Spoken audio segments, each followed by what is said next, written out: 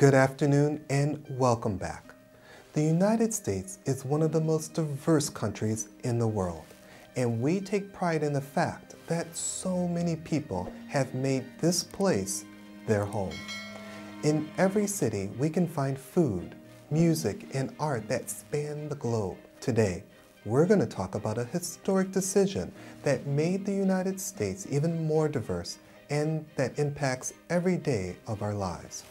The Immigration Act of 1990, which established the Green Card Lottery. The lottery was created to give people from all over the world the equal opportunity to immigrate to the United States. And it determined that 50,000 people a year would win green cards through the lottery process. This is how it works.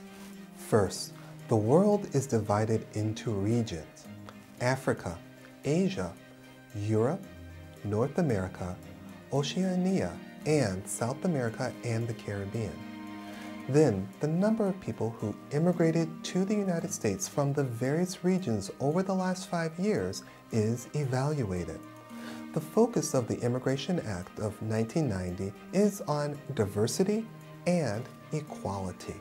So the region who sent the most people to the United States over the last 5 years receives the lowest percentage of green cards.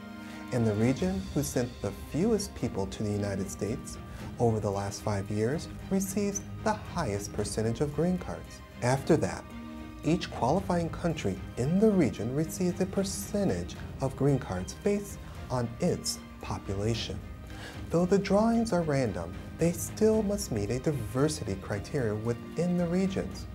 Only 7% of green card winners, or 3,850 people, may be from a single country. More than 12 million people enter the green card lottery each year, and it may surprise you to know that 100,000 win. Generally, half of the people who win are either inadmissible or choose not to pursue their green card. So approximately 50,000 people a year actually receive a green card. That's the history of the Immigration Act of 1990 and a brief glimpse into how the Green Card Lottery works. If you are new here, make sure you click that subscribe button and check out our other videos. Thank you for watching. We'll see you next time.